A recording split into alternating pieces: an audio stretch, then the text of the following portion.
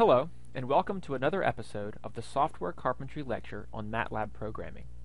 This is part 2 of the series on flow control. In this episode, we will take a closer look at functions.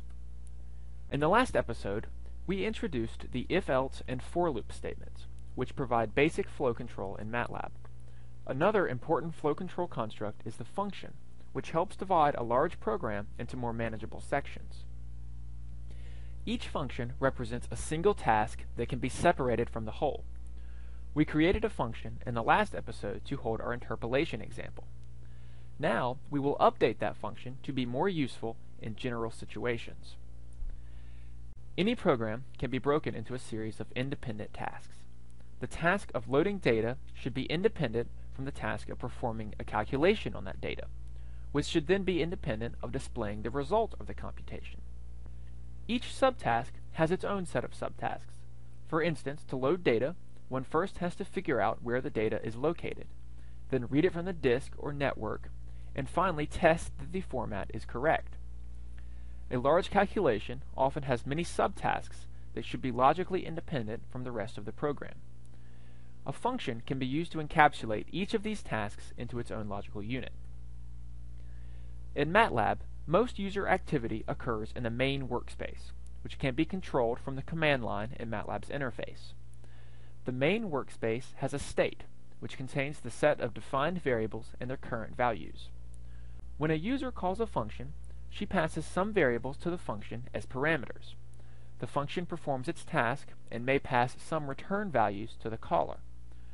The function has its own state. It doesn't have access to the variables inside of the main workspace unless they are passed as parameters. As an example, consider the problem of computing eigenvectors. The eigenvectors of a matrix are the set of vectors that only change by a scalar under matrix multiplication. The scalar multiplier is called an eigenvalue, and eigenpairs form a key theoretical concept that is used in many fields. Computing eigenvalues is a subtask that should be handled by a function. MATLAB provides a function eig that computes the eigenvalues of a matrix and returns them in a vector. The same function can compute both eigenvalues and eigenvectors. If we ask for two return values, then the first return value is eigenvectors, and the second is the set of eigenvalues. That means that the first return value's meaning actually changed when we requested two returns. The eigenvalue function, and many other functions in MATLAB, make use of two special functions called inargin and inargout to tell how many parameters were passed into the function and how many return values are expected. Inargout should be thought of as an extra, implicit parameter that is passed to every function. Just like any other parameter, inargout can be used to dictate the behavior of the function. Let's return to the interpolate function that we introduced in part 1 of the flow control lectures. In that episode, we defined a function that would accept time series data that contained bad measurements. All of the bad measurements were assumed to be 0, and our function filled in those zeros by interpolating from nearby values. In this episode, we will make our function more useful by adding extra parameters and return types. First, we will let the user choose a range of acceptable measurements by specifying a lower bound other than the default of 0, as well as by letting them choose an upper bound. We will also add a few status variables to the output. In our new function, we will follow a general MATLAB convention. The first return value should be the result of the calculation, and generally, that value means the same thing no matter how many return values are requested. If the user asks for more return values, those should be treated as status variables. For instance, the min function returns the minimum entry in a vector as its first return value. If another return value is requested, that value holds the index of the location that contained the minimum value.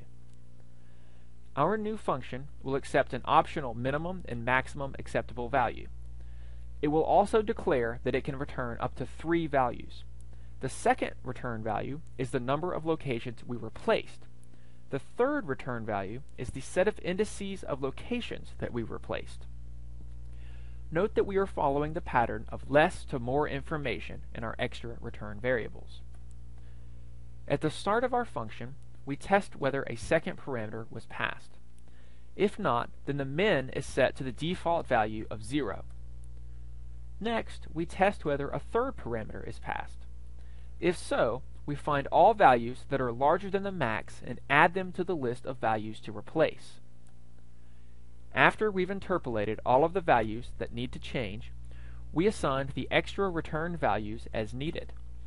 If the caller requested a second variable, we assign the length of the replacement vector to numReplaced. If they want all of the locations that were replaced, then we assign the set of row and column indices to the variable replaced locations.